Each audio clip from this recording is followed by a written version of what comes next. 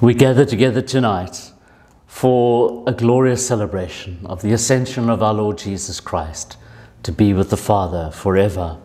And so let's pray. Heavenly Father, as we acknowledge today the incredible work of your Son, our Savior Jesus Christ, on Calvary, his death, his love, his sacrifice, and then his rising again on the third day to be with his disciples. And now, Lord, we celebrate that moment as he was taken up into heaven. And Lord, we pray that as we remember that and bring that to mind, so we will grow in our understanding of Jesus' work in our own personal lives. Amen. So why do we cherish the Feast of the Ascension? Quite simply, very profoundly, it is the central doctrine of our faith. It really is quite central. The passage we read from Acts chapter 1 and verses 1 to 11 gives us a very clear account of how Christ was simply taken up, not simply, was taken up right before the very eyes of the disciples. And it sounds very fantastic as we read it every year and every time we read this portion of Scripture. A little bit hard to believe for us humans who live here on earth and don't understand the things of God and the things eternal.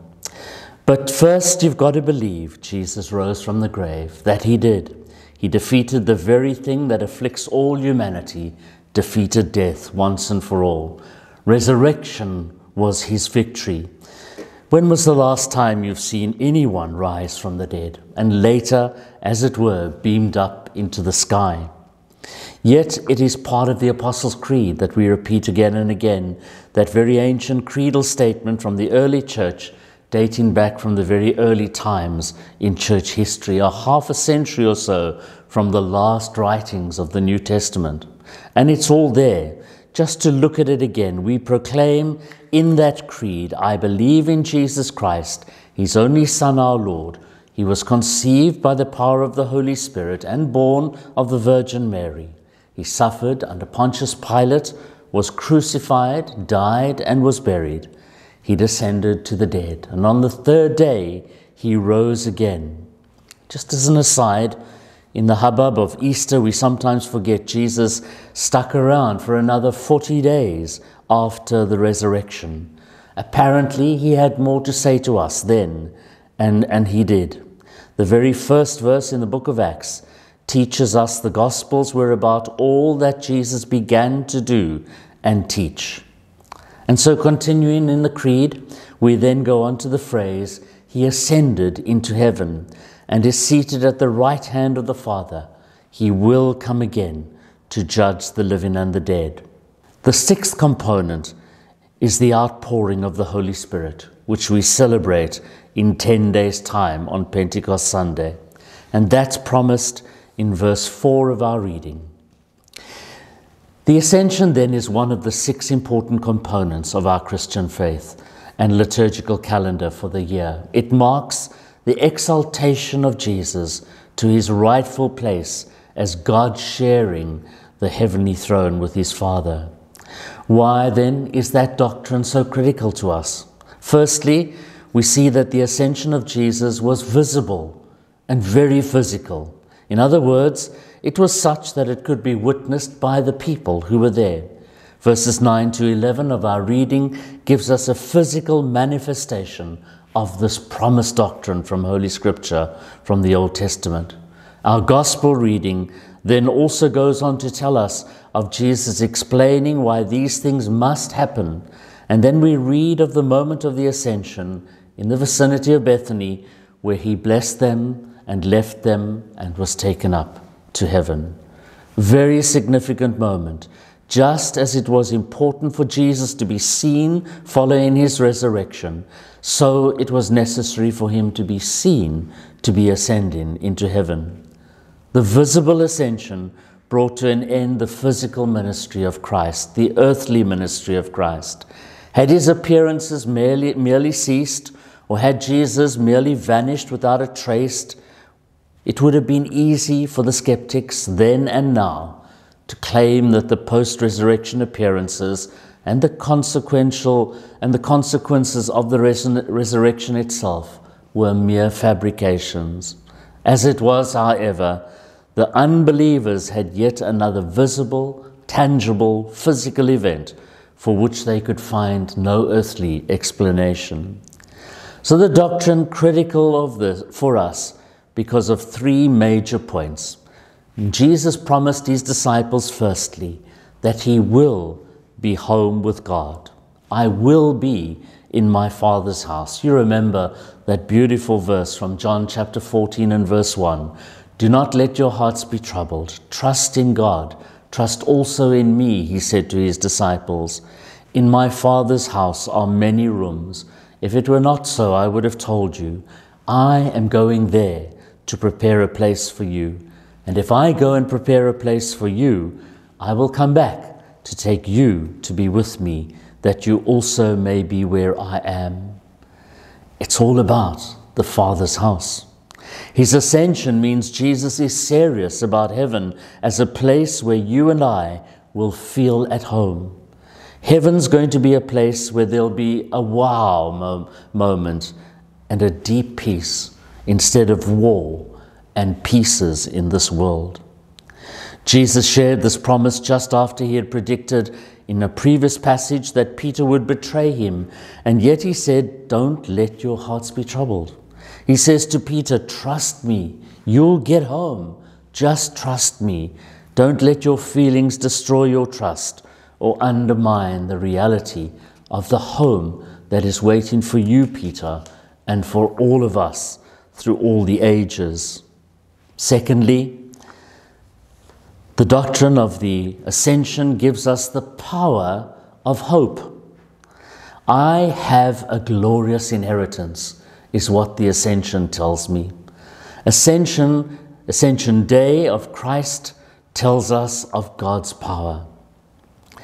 Near the end of World War II, Winston Churchill and Joseph Stalin were observing a procession of a tank division going past them. And as they watched, they also discussed the prospects of post-war Europe, what it would look like, we are told. And at one point it is said that Churchill made some comments about how he hoped the Pope would have a good influence in putting Europe back together in conversation. And Stalin leaned over to him and gestured toward the procession in front of them and cynically asked, really? How many divisions has the Pope got? You see, Stalin, like much of our world, could only conceive power in one way, in brute force, and the power of the barrel of the gun. That was the only power most people recognized and still recognize, one coming through violence. But the kingdom of God is nothing like the kingdoms of this world. He comes not through force and conquest, but in love and grace. His kingdom is about blessing and prosperity of spirit. His kingdom is about life lived in humility and servanthood and praise for the one who goes before us. So our lives need to consist mostly of quiet, humble acts of obedience. But taken together, they add up to a radical obedience to Jesus, our Lord and King. When people see that in our lives, they will be struck by the spiritual power of Jesus as they see his kingdom among us. Truly woe to us if we are such lukewarm, ho-hum Christians that we make it easier for people to believe Jesus is not Lord. But Ascension Day brings us hope to know we're not left without meaning or without purpose in life. We'll enjoy the inheritance that'll be so rich and so glorious. And so let me take you to Ephesians chapter 1 and verse 18, where Paul says and prays for you and me these words, I pray also that the eyes of your heart may be enlightened in order that you may know the hope to which he has called you, the riches of his glorious inheritance in the saints, and his incomparable great power for us who believe. That power is like the working of his mighty strength, which he exerted in Christ when he raised him from the dead and seated him at the right hand in the heavenly realms. All those spiritual blessings are ours because of the work and the life of our Lord Jesus Christ and the promise that comes to us through the resurrection and today through the Ascension. The Ascension also speaks about, thirdly, the empire of God. I and you will bask in the joy of the glory of the Lord as we enter that empire. Hebrews chapter 1 and verse 3 says this: the Son is the radiance of God's glory and the exact representation of his being, sustaining all things by his powerful word. After he had provided purification for sins, he sat down at the right hand of the Majesty in heaven. And so the glory that we see in the life of Christ is the glory of God that we will see one day as we sit down also in the majesty of heaven. God will rule forever.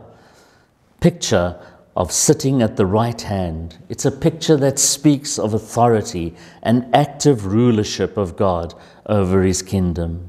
And that kingdom, Jesus says, is amongst us. We who believe live the kingdom life today. We already have a taste of what is to come in heaven if we continue to be what Christ wants us to be in this life. Look again at the angels who were present at the Ascension. And they asked a pretty good question of those who were left behind. Why are you looking toward heaven? And it's a question worth considering. The gospel is not just the good news that Jesus is going to prepare a place for us in heaven, but that his kingdom rule is amongst us in this life, here and now, right amongst us. We see Jesus in one another. Frequently, though, we are more concerned with heaven than with the present reality of the kingdom of God. But the kingdom is amongst us, and the church is the visible manifestation of that kingdom. And so it is on Ascension Day. For on this day, we are claiming that the church of Jesus Christ, you and me, here today, is the most important place here on earth. We are claiming that Jesus is the King of Kings and the Lord of Lords. We are claiming that while rulers are powerful, they are nothing compared to King Jesus. For us who believe Jesus lives in the midst of the church, that belief must change us into a very distinctive community of grace and peace and love. Because Ascension Day is how we see things in a multitude of quiet ways. In and through our faithfulness to God and our imitation of Jesus, we conspire together to make visible the kingdom of God and the lordship of Christ. We are the light of the world and the salt of the earth, as Jesus called us to be. So, in conclusion then, Ascension reminds me that God wants me. If you have wavered in your faith, Jesus will mediate for you. There is great hope. He has ascended. He has the Father's ears. He will speak for you. You and I are assured that through faith in Jesus Christ, we have eternal life. And so Paul was able to say in Ephesians, and I'm going to read this portion to you. It's 5 or 6 verses. Ephesians chapter 1, verses 17 through to 23. I keep asking that the God of our Lord Jesus Christ, the glorious Father, may give you the spirit of wisdom and revelation, so that you may know him better. I pray that the eyes of your heart may be enlightened, in order that you may know the hope to which he has called you, the riches of his glorious inheritance in his holy people, and his incomparably great power for us who believe. That power is the same as the mighty strength he exerted when he raised Christ from the dead and seated him at his right hand in the heavenly realms, far above all rule and authority, power and dominion, and every name that is invoked, not only in the present age, but also in the one to come. And God placed all things under his feet and appointed him to be head over everything for the church, which is his body, the fullness of him who fills everything in every way. And so in ascending into heaven, Jesus fulfills all the promises of the Old Testament and is seated together within the kingdom of God to rule and reign for all eternity. Because of his life here on earth, he has drawn together you and me, the church of God, throughout the world, and he has empowered us and equipped us through the power of the Holy Spirit that we'll talk more about in 10 days' time. He has empowered us, equipped us with the power of the Holy Spirit to be the kingdom of God here on earth, for the kingdom is amongst us. And so we have so much to give thanks to God for on this very special day. And so let us pray.